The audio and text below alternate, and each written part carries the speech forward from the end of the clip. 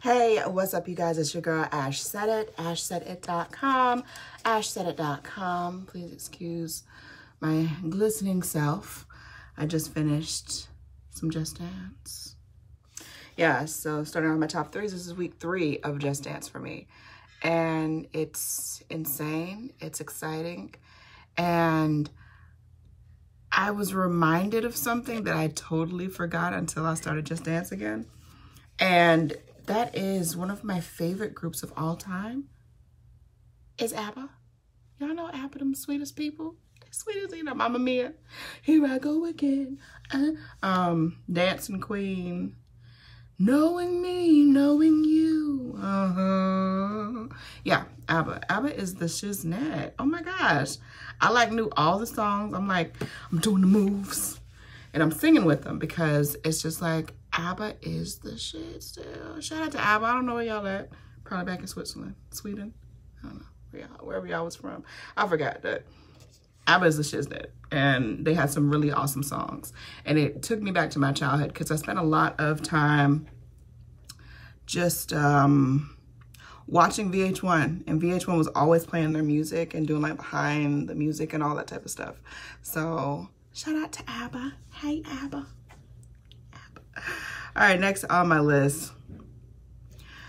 Oh my gosh. So the Britney Spears saga continues. So it was reported last week. They're like, oh, Britney's dad is stepping down as conservator and everything's going to be great and Britney's going to get her life back. Not yet. Not yet. Long story short, he's not stepping down.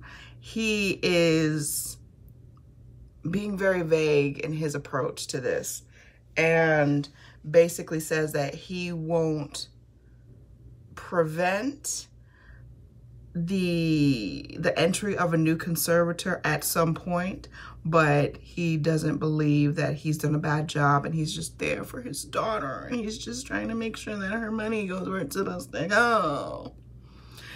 I don't trust him none. I don't trust that whole family. Britney need to have her life back. Her birthday is in December, and I'm crossing fingers. I'm hoping, sweet baby Jesus, that she at least gets the father off the conservatorship by December. At least that. We can work on ending it altogether at some point, but I really need for him to be gone because he is just, he's just a terrible person. Just altogether, just a terrible, horrible person.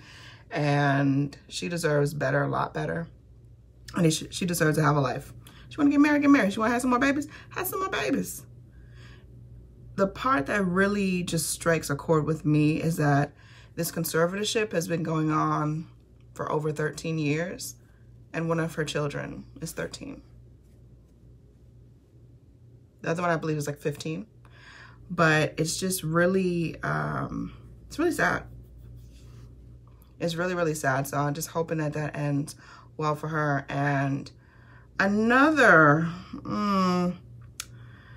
Disney affiliated person is no longer affiliated with Disney anymore. Who am I talking about? Scarlett Johansson. Now, you guys know Scarlett Johansson was Black Widow. I say was because, spoiler alert, Black Widow dies in her movie. Well, as far as filming and negotiations and contracts and stuff, all that happened before the pandemic. Well, with the pandemic hitting, what I know about Disney is Disney likes to recoup all of their money. They want all of it. All of the money, all of the money, all of it. And they knew that they were not going to get a lot of people. Hey, Karen. They knew that they were not going to get a whole bunch of people into theaters. So Disney Plus was available. They're like, you know what? We're going to get these people at home. These people that don't want to go out to the movie theaters, we are going to pull all of them in from that and we're going to get that money. But it's actually impeding on the money that Scarlett was supposed to get from the box office. So box office numbers weren't nowhere nearly what they were supposed to match. And ScarJo is pregnant right now, like in actual real life. Shout out to her and Colin Jost. Their first baby together. First baby. You guys know Colin Jost is one of the head writers of SNL. Anyway, so she's pregnant right now. So I think a lot of this is pregnancy brain. Who sues Disney and think you're gonna win? You gonna sue Disney and win? No. Either it was a really thought after process, you know, maybe there's a method to the madness, or it's just pregnancy brain. Either way, Disney has basically cut all ties with her. They've cut all ties with her. She was supposed to star in the Tower of Terror. Everybody remembers the Tower of Terror. I remember Tower of Terror. I remember the ride at Universal. It was so much fun. So much fun. But yeah, she was supposed to star in that. They've scrapped all of the projects that they had lined with her. And what's going around the rumor mill is DC has actually offered her a role. We don't know what role or to what degree, and we don't know if it's true. I don't even know if it's true. I just know that it was passed around, darlings, and things were shared with me, so I don't know what is from what isn't. That's pretty much the story. So fairly interesting topics this week. I hope that you guys are having a great, fantabulous week. Again, my podcast, Ash Said It Daily, is available across all platforms. All you gotta do is search Ash Said It, and you'll see the bright canary, yellow. You'll see it, and you'll see me like, oh, there she is. There's Ash. I see Ash now. But I love you guys to pieces. Thank you so much for all of your support, all your love throughout the years. We got some big and better things coming. Oh, just wait until you see. I'll let y'all later. Deuces.